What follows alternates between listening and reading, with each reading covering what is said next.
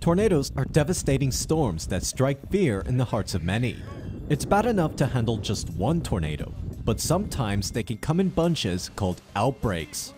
Wind shear is the most important ingredient for tornado-producing thunderstorms. And when we talk about wind shear, we talk about two factors. Increasing wind speed with height, that adds the energy.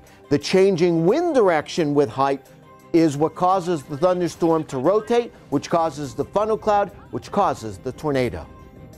Tornado outbreaks can be classified in the following categories: local, regional, and national, as well as small, medium, or large. They're based on how many tornadoes are produced and how many states are affected. One of the most infamous tornado outbreaks was the super outbreak of 2011. 362 tornadoes ravaged a third of the US. As a storm chaser, I didn't even know where to target. You were absolutely overwhelmed because you knew there was going to be loss of life, but you just didn't know exactly where it was going to happen, exactly where those tracks of tornadoes were going to occur.